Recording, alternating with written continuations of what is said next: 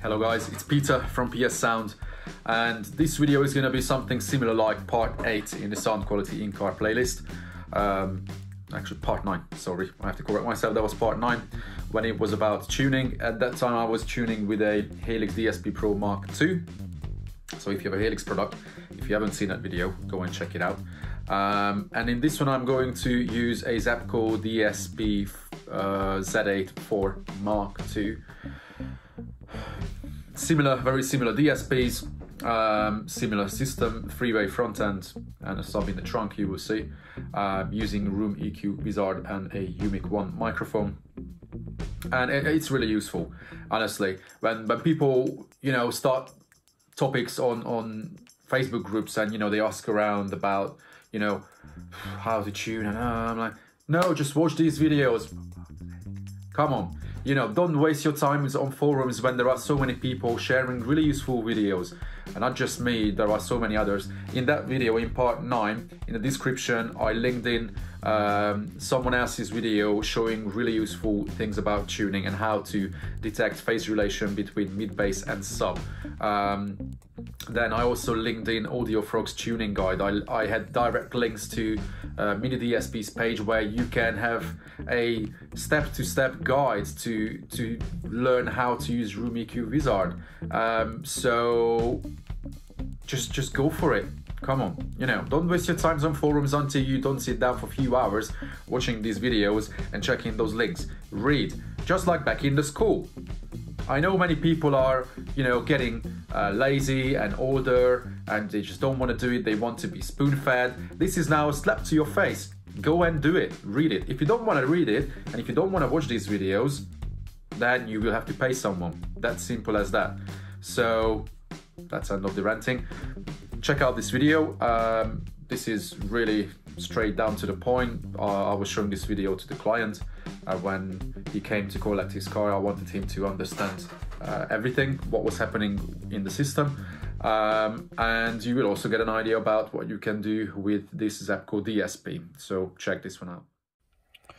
All right, so this is going to be a quick crash course for people who want to understand tuning of freeway and want to see how a DSP-4 Mark II works from ZAPCO. That easy to use. Quickly I show the setup. We have freeway up front with Hertz. Gary, what mid bass is it? Hertz? It's the HSK range. Yeah, okay, so this is not the ML, not the more expensive. It's the lower model mid bass in the doors. Doors are well deadened. Then Audible Physics RAM 3A widebands we're using for mid-range, and then the RG50 for tweeter, and then we have the Helix Q12W at the back in a 1.2 cubic foot sealed box.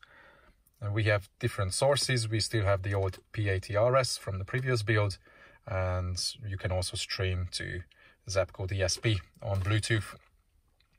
So you only have one page with this thing, that easy. And actually now I'm explaining it in the way that you also understand what's happening, not just others who watch the video. So you have 8 channels, obviously, and then you have to patch what channel is getting what input. So first channel gets left signal, next one gets right signal, and then it goes tic-tac, tic-tac.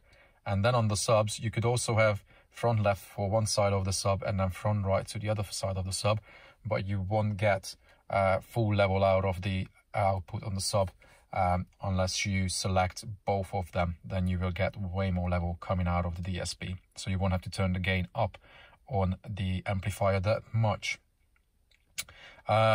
Normally I always start with time alignment. Then I know that the speakers are very, very close to optimal, to the listening position time wise.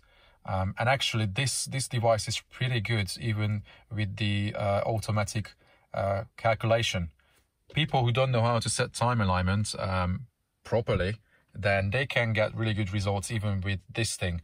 You just literally measure the speakers from your, well, now we are sitting on the right hand side. You measure the speakers, let's say just from your driver side ear. So here from the right ear, measure the distance from the speakers type them in, and then hit calculation. It will do all the time alignment for you. Easy. And then of course, you measure the sub as well, roughly how far it is in the trunk. That has a bit of a leeway because, 8-inch here, 8-inch there, or these are now in centimeters though. But you can you select that? You can select that. No, it's a given. It's fixed. It's centimeter. So yeah, people in the US may struggle. They need a new tape measure. So that easy. Time alignment sorted. Then you just have to make sure that the speakers are in phase. But when you do your measurements, then you would see that anyway. Okay, quickly. So normally I always play ping noise on the full bandwidth of the mid-range first, because that's going to be the most important driver. So I want to see what the driver is capable to do. So that's the left mid playing from 100 Hertz all the way up. And then now it looks pretty rough. It's on a 5 dB scale. You always want to make sure that you have at least 5 dB scale, not bloody 20 dB scale, or some people do. This is 20 dB scale. It looks pretty linear now, right? Everyone would think that, oh, that's fine. Okay, you don't have to do anything. You want at least 5 dB scale, then you will see, oh, this is 50. Beautiful. Then you will see the real problems. So this looks messy, but what can you see from it? Obviously, these drivers have a huge peak from like 150, starting at 150, all the way to 400, which is partially caused by the pods, which are slightly small, and also because of the location where they are at, because that's corner loaded right now by all the glasses and everything. It's the same even at home. When you put a speaker into the corner of your room, you will get way more bass. It's the same thing with the mid-range in that area from the listening position, that you get so much boost there that it makes it really like, muffled, and you don't want that. So you have the options to cross it somewhere higher, and then the crossover would cut that peak straight away, but you will still have to do EQing, because that will show up even in your crossover slope. But at least we can see that it doesn't struggle to play down to 150, 160 from a tiny little 3-inch driver. That's not bad. So there's a bit of a scoop out in that range between 500 and 1K. It's a bit more sensitive between 1-ish up to 4. Then again scooped out, and then you have the breakup point of the cone there, which is quite characteristic for wide bands, and that gives the illusion that you have really nice top end, because it's doing the tweety job there. But we are not using it now full range. So actually it was crossed at hang on, left mid crossover. Okay, so I take this one out. Also, you don't necessarily need 1/48th of an octave resolution on a measurement, because it just shows too much information, and you don't want to get into getting all those dips and peaks sorted out, because it's you could use 50 EQ bands to make it perfect, especially on a 2 dB scale. I would rather suggest to everyone to do at least 1/6 of an octave smoothing on it, and then you see the major areas, the major problems, and then you have to deal with that peak, make it linear. Even on the slope I can see a peak there. So then after the EQ job, you end up having something like that. So that's that speaker. But I show it now with ping noise. You will even hear it through the phone. And then now Gary will definitely hear it. So that's now with the EQ. Once I disable the EQ,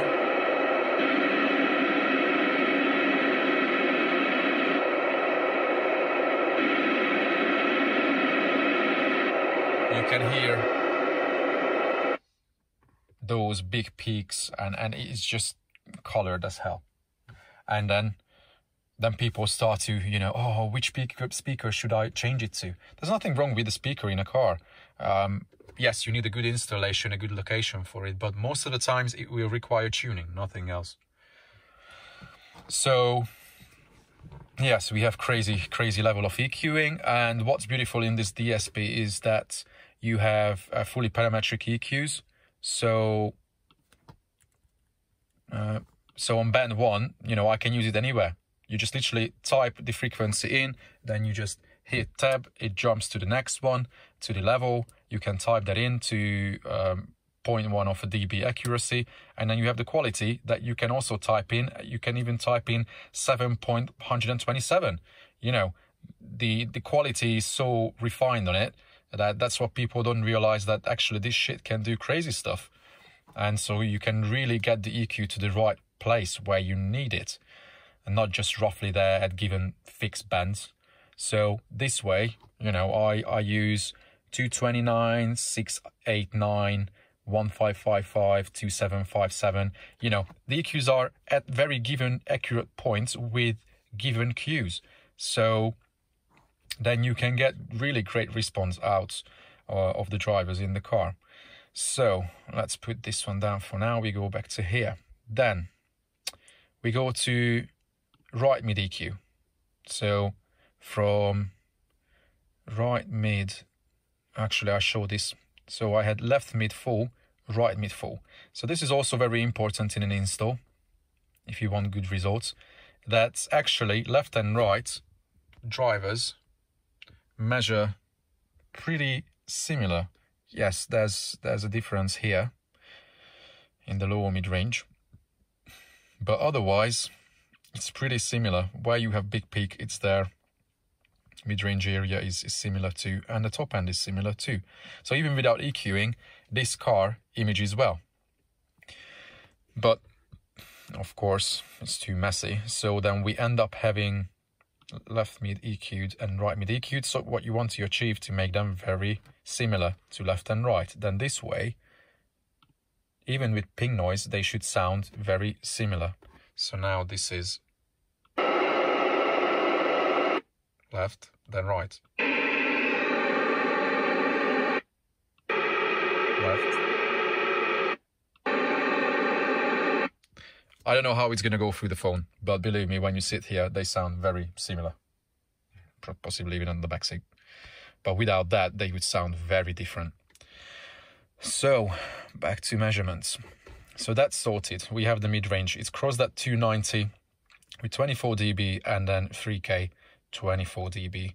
And then even the slope is EQ'd out, because if you have a peak in the slope, that will affect even the range where the tweeter plays, and then you will see a peak there then, or the summation between the two drivers won't be perfect. Then I have the mid pair. Once they are individually EQ'd and they look very similar, then I play them with uncorrelated ping noise and then have a look at how they behave together and then EQ them as a pair.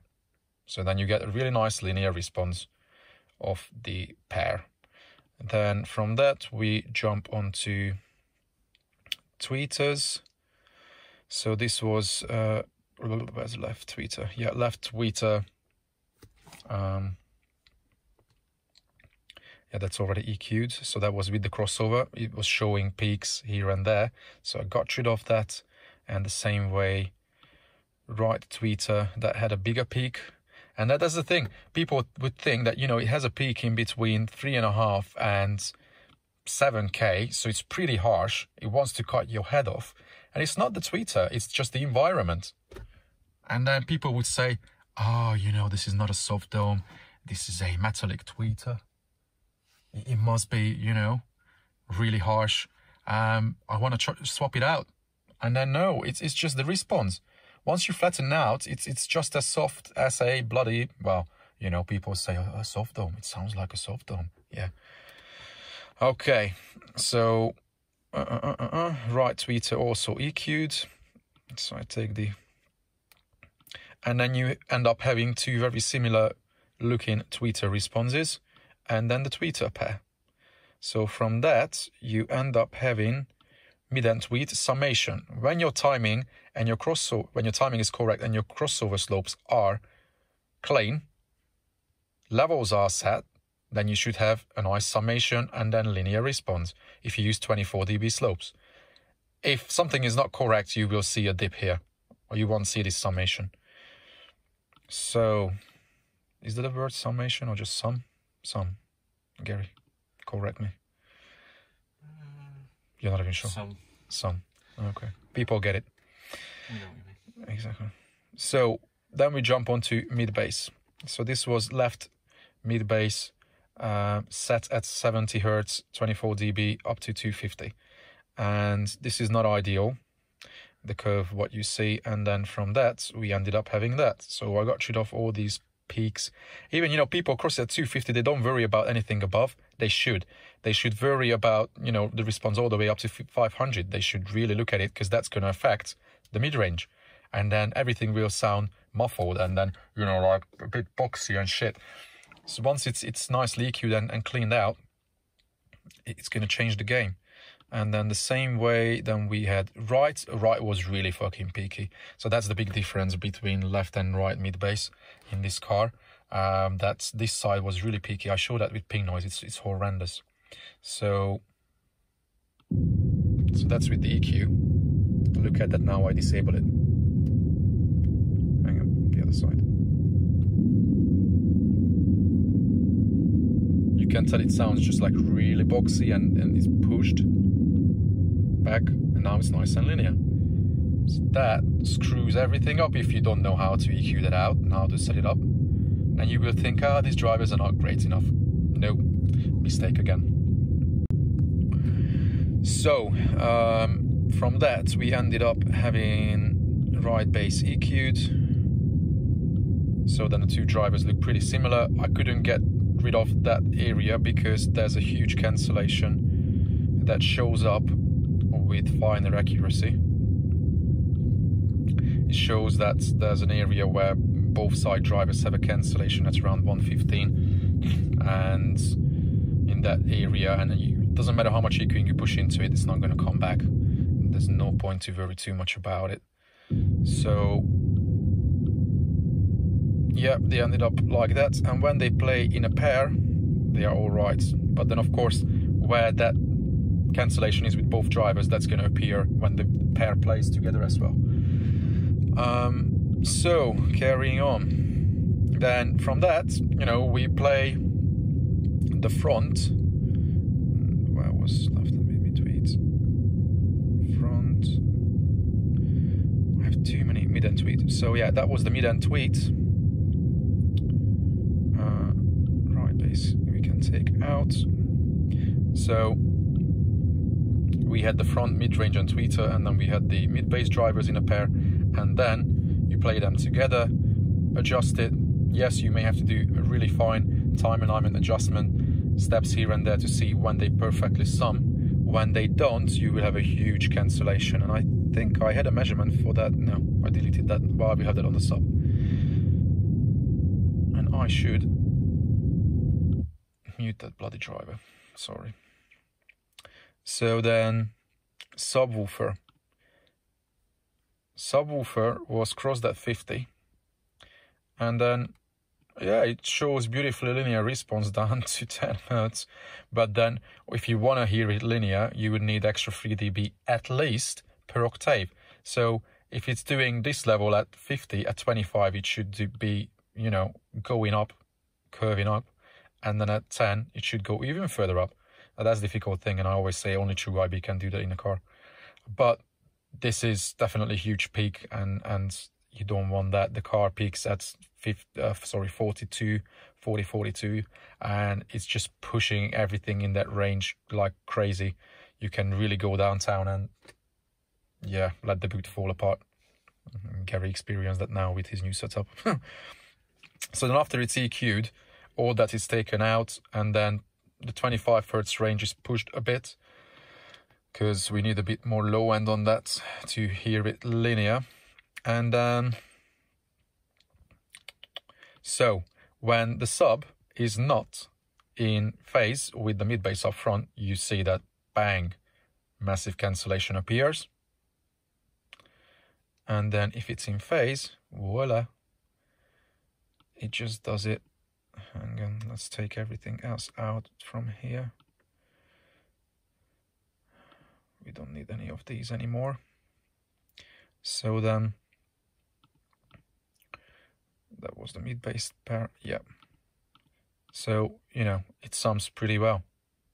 Yes, you have to adjust the sub level as well accordingly, and then you have the ideal curve. You want to keep it linear down to like 300 or 250, and then after that you want to start to raise it 3 dB per octave to get the desired linearity, to hear it linear, not flat. People always don't get what flat means and what linear means. Yes, many people like to take 3 dB per octave off above 2 kilohertz, and then it would look like that. It would curve down. I don't like those systems. They just sound way too muffled. There's not enough detail. And then they say, oh, it's too harsh for me. Yeah, because you didn't do the tuning properly. And then I'm sure you have peaks here and there. And then, you know, then the tweeters want to key you. And I have that all the time when people come to me with 4K drivers. They want to change them. I'm like, no, bring it to me, I tune it. And then they are like, wow. I'm like, yeah, there's no problem with those speakers. It's just more difficult to work with speakers which are very transparent and detailed, because they show everything, and then if it's not tuned well, it shows the bad things really, really well. So, you know, with this really great EQing that this DSP gives you, you can really go crazy. Obviously, that's where you can swap phase, and I had to actually change polarity of phase on the tweeters. Everything else was in phase relative to each pairs. Then you can also select speakers in pairs, and then when you do time alignment, then it's going to drag everything, even if you just pull one driver. You can select all 6 of them, and then you can pull the whole front end in relation to the sub, or vice versa. Also gives you the feature to have the solo feature to listen to just a single speaker when you play everything in the system. So you just click on solo, and then that single speaker is going to play for that given moment. So it's a good tool. But the rest is pretty standard. You know, you can select your filter type here for the driver. You have the slopes there all the way to 48 dB per octave. But that's the tweeter. We don't need a low pass filter for the tweeter. And it's just that easy, because that's your only surface, and then that's it. You select your inputs, what you're working on, and you patch, and then you just hit save as. You save the file. Then after that, write to the device. You select the whichever you want to work on, number 3. Save. You type in the name of the preset, and it saves it to the controller. Easy peasy. We don't save it now, but you can see we have one sound quality preset, which is more linear, cleaner, and then one daily where mid bass is crossed a bit higher, sub is also crossed a bit higher, and it can really go crazy, and it just wants to take the car apart. When you want to lose it, you can lose it. So that's pretty much it. Unfortunately, I couldn't demonstrate music in this video, because as soon as I play anything, copyright just kills it, and in many countries it doesn't even allow people to watch the video. So unfortunately I have to keep it copyright free, but you can go on the channel and check out teaser videos. I shared a video actually yesterday of this car, what it sounds like inside outside. Yes, it's a phone recording, don't take it super seriously, you know. I know people listen to my teaser videos with a pair of headphones, and then some people say that, oh, that car sounded so much better, I really like that setup. How did you get to that conclusion? Oh, I have a really good pair of headphones. Like, God, you know, it's recorded with my phone, and what it records at that given time, I have no control over. Then, you know, it's uploaded to my laptop, then it's edited, it goes through a video editor, then it gets uploaded up onto YouTube and social media here and there. To the time you hear it, it's who knows what it sounds like. Sometimes I'm just lucky and I manage to record music in cars sounding better. A few years ago I had a previous iPhone which recorded in mono, and somehow it was still more realistic because there was not that much compression on it, and it was recording all the way down to the all the way down to 20 hertz. You could hear it through the headphone. Now I have a iPhone XS, whatever it is. It records in stereo, so in a way it can give you a better, more realistic space, but it has hell of a compression on it, and it doesn't record the lows really well at all. So don't take those videos too seriously, but if it's something that you just want to get a bit of inspiration or idea about these setups, then you can check out those teaser videos as well. But hopefully this video helps you guys to understand. I can't emphasize it. Probably even in 10 years time I will be the same, and I will tell people to, you know, get their systems tuned. If you finally have a fully active system, you have the control over it with a good DSP, which has fully parametric EQ, right? Before you buy a proper DSP, check it out. You don't want fixed EQ points or limitation where you can use EQs and whatnot. No, you want a fully parametric one. Now, so I said it for the third time, so hopefully you get it. And then just tune it. If you don't want to play around it forever, there are people who offer tuning here in UK and worldwide everywhere. In the US, I know many guys who do tuning for others, and there are a few people who do remote tuning as well, and it's doable. It's very doable. Of course, it doesn't give everything, but I would say you can get an 8 out of 10 result, even without the person sitting in the car. I mean the person who tunes. And the most important thing is that you can learn the whole process during that remote tuning. Currently, I don't offer this service yet. I'm just way too busy dealing with everything else. You know, I have dealerships, distributions, installations, dealers. I have to deal with so many things plus life that I can't do it yet, but I'm working on it, and I try to make it way easier for everyone. I know Nick in the US offers it, and once you have, you know, UMIK Wizard, you have the microphone, the whole system is ready to go with good internet connection. It can be done. You know, the person who tunes the car can control your laptop remotely.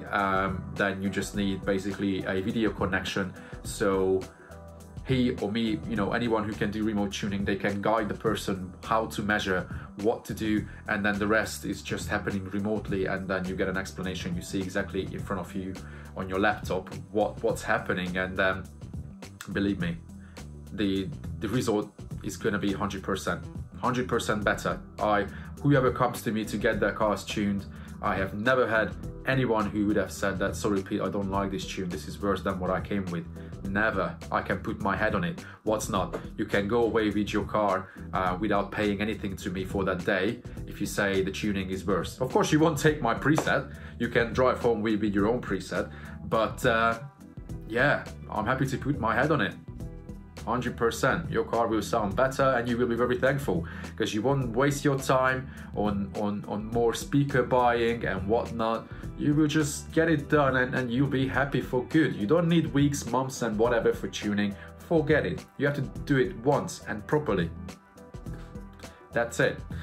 So guys, this is it for this one. This is going to be another long video. Oh my god. Hopefully this is another useful one for you. So check out the description in this one as well. Then you will see the other tuning video and whatnot.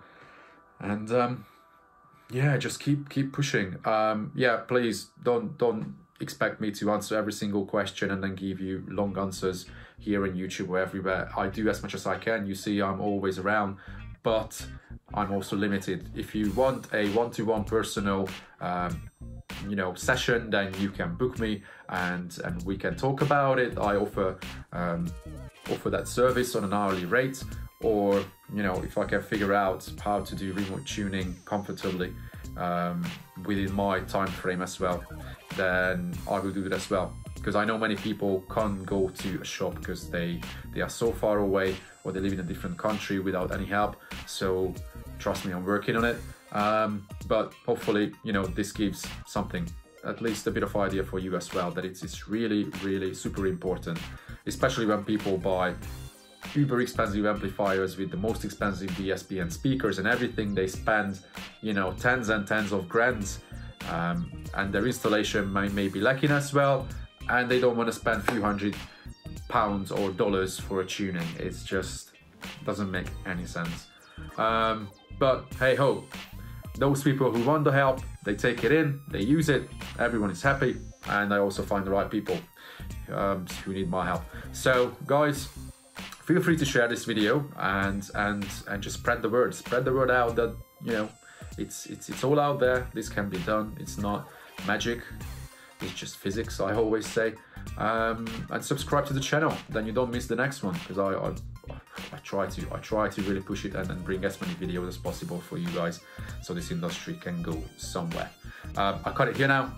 I'm off, actually. I'm off for a month. I'm going on a holiday, so hopefully you are all safe. You are with your families. Everyone is safe during these crazy times, and I'll be back when I have time, and I will share more videos. Yeah, alright then, take care.